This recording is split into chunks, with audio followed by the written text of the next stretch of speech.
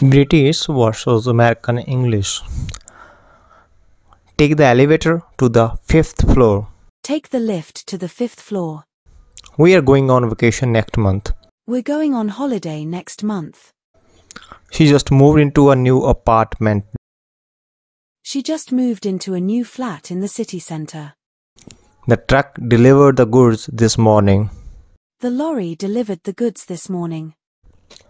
Would you like a cookie with your coffee?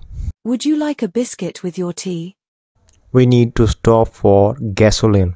We need to stop for petrol. My son plays soccer on the weekends. My son plays football on the weekends. I always carry a flashlight in my car. I always carry a torch in my car. She changed the baby's diaper.